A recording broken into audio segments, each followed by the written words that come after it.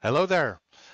Welcome to this channel. My name is Dick van Oeveren, and in this video I'm going to show you how you can replace a switch using Aruba Fabric Composer.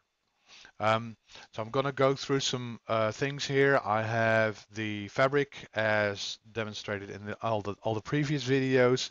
I'm going to replace one of the switches in that fabric, one of the leaf switches. So let me show you how you can do this in a very easy and simple way. The first step here is to make sure that you have a backup of the configuration of the switch. And for that, I will be creating a checkpoint. So we are here in switch checkpoints, and I'm going to add a new checkpoint, say backup 8360, because that's the switch that I will be replacing. That's the 8360 here in the fabric. And this will create a snapshot, a checkpoint of the switch configuration in Aruba Fabric Composer. Now next what I will do is I will go into that switch here, and I will what I will do is I will copy a checkpoint,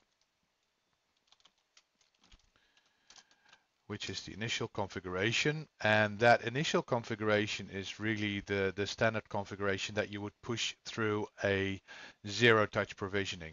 So that's the administrative user. What you will also need in order to restore the configuration is you need this AFC admin user account on the switch, on the configuration. That's really important. And obviously the other thing that you need is the IP connectivity, and you need to have the REST interface enabled. Okay, so that's your HTTPS server VRF. There's some other stuff in here. Don't worry about that. That's just some SNMP stuff. You don't need that in the initial configuration. Okay, now what I'm going to do is I'm going to copy this checkpoint to the running configuration,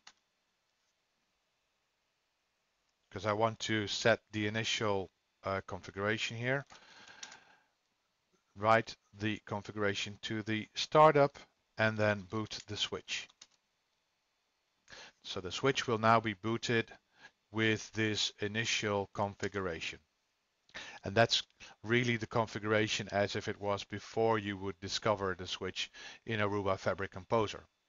Now let's wait for a couple of minutes before the switch is booted up again. And so you can also actually see that the switch is unresponsive because it is booting at this moment.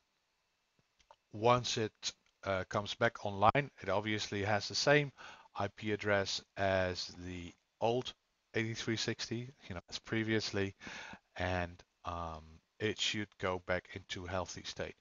I'll just wait a little bit before the switch is operational again. Okay, so the switch is back online. You can see that it's healthy and trying to synchronize. Yes, it's synchronized again. And what you will see if I do a show running, you can see that it is running the basic configuration. Okay, there's no VRFs, no BGP, no OSPF, nothing is configured on there. Now the next step, what I can do is I can go into the switch checkpoints, back into the switch checkpoints, and you can see that I have this backup of the 8360. What I can do is I can do a rollback here. And I also want to copy the running configuration to the startup and then apply. Should get a green pop-up notification saying that the rollback is successful. Let me just go back to the switch, do a show running, and you can see that the full configuration has been applied again. You can see the EVPN configuration, the virtual max, the lag. There's BGP in here as well. Let's see, OSPF information, BGP. So the switch configuration has been backed up, and it's also being stored in the startup config as well. So you can see that here, it's in there. So that's how easy it is to like restore a switch or replace a switch and restore the configuration.